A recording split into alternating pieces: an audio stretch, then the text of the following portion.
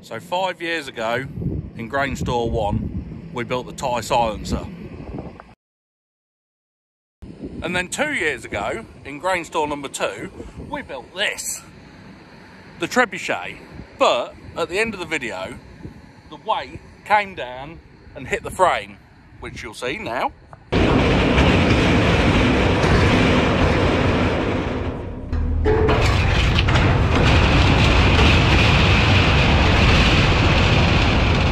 No! We broke the Trebuchet! And when it came down, it shattered the bearings. So we're going to replace the bearings and get this thing up and running again. So let's go and have a look around it first. So this is the Trebuchet, sort of been dumped around by the straw and the silage heap. So it's not going too rusty because it has been painted. Tyres are all still good. These big BKT flotation tyres. It is on 10 stud commercial axles, ADR axles, and up in the top it has got ADR 6 stud axles. And by name. Some of the weights, look, that we were firing. This is the what was holding the strap on here, and then the other bit of strap went on here that obviously came off and released.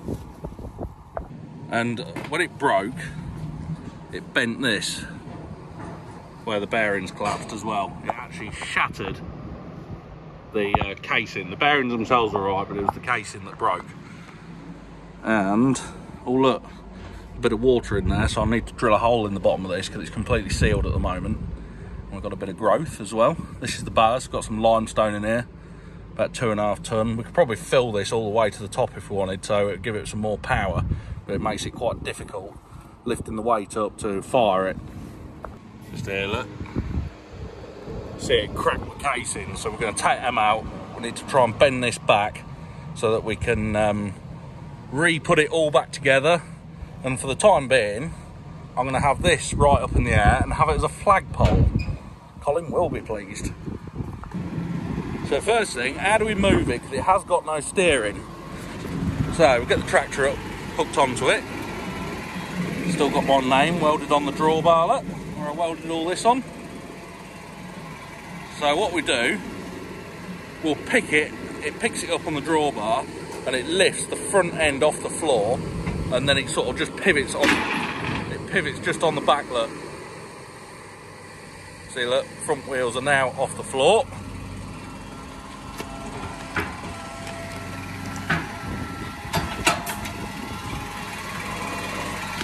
Alright, off you go. God, it is big, this thing is.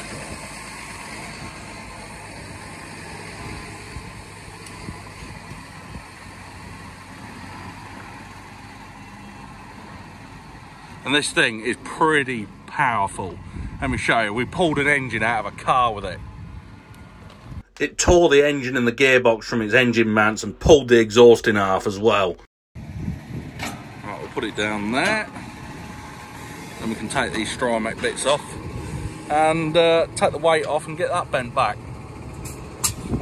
Just gonna take the weight off. You see it's still quite heavy. Round we go. She's gonna come out. Come on. Had to wait. It sort of got wedged in there when it all collapsed.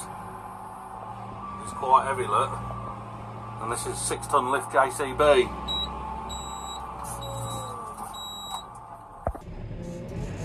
And she comes. And what we'll do, we'll put it on the ground. Around the other side, it's got the JCB Q-fit brackets on it, so we can pick it up.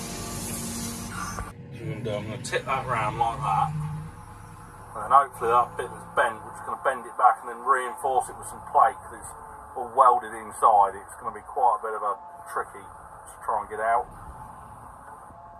Yeah, she's full of water in here, look.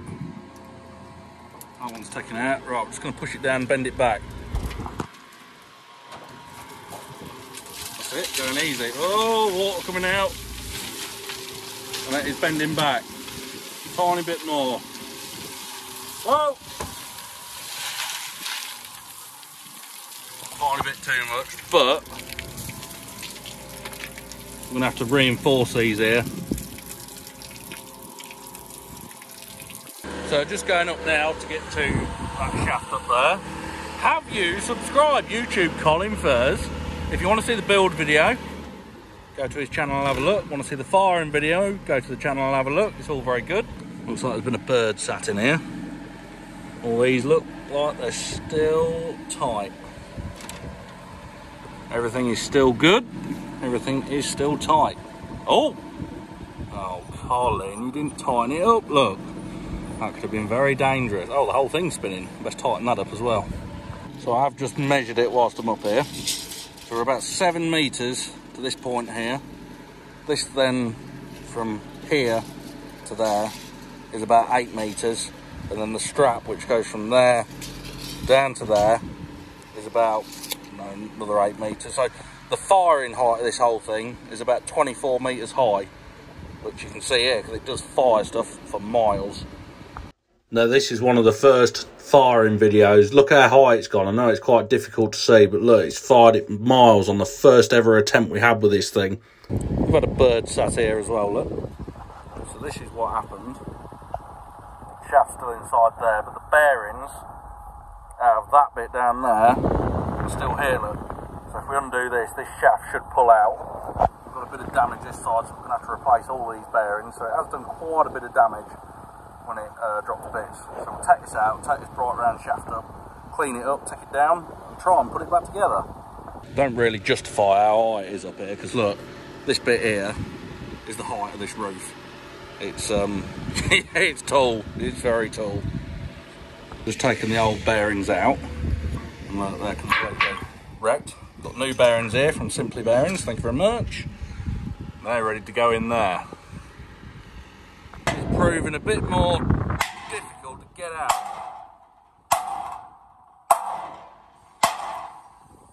The shaft won't come out, even though we tried, it still spins.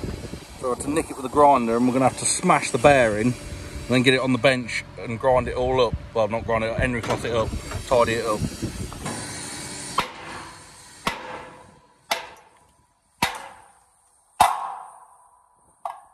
Having to smash it to get it off, look.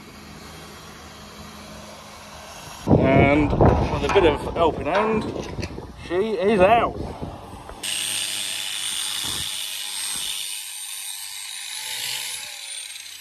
There we are.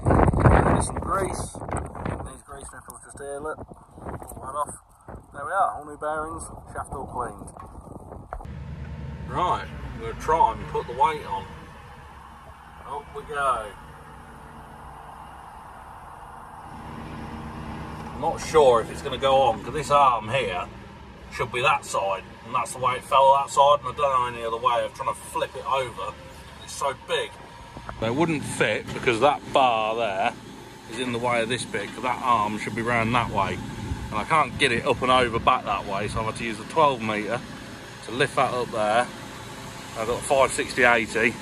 I'm going to try and again and get that bit back on there, and then hopefully I'll take this off and I'll take that off and it'll flip itself back round to where it needs to be. It's quite difficult to try and get this right. There we go. Oh, go up a little bit. And we should be there. So we've got it all bolted all back up, nearly there. Now I've got to move this one round here and put the pallet tie under there. So when I take this one out, I can slowly let the weight down, or else it'll just go whoa, bang, and smash it again, I should think. And now I've put my legs down. So I've got to boom it out quite far. Put that pallet tie under there to hold it. She is under. Now we can take this one out. Now we should be able to drop this one down onto that pallet tie. Come on. Oh. Back up. We are off. We are ready to go down. Is it gonna...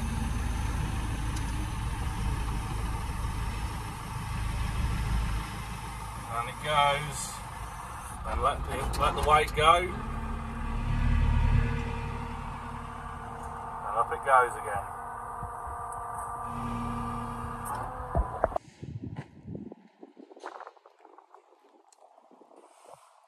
Just sitting there swinging in the wind. So there we have it. Don't forget to subscribe to me, and also as well go check out Colin's channel. I'm sure many of you already have. Can't even see it, look. Go and watch the build video, the testing video, and then the destruction video of all throwing everything everywhere. It was brilliant. So let's get it backed over here, back in its home. It's surprisingly easy to reverse as well.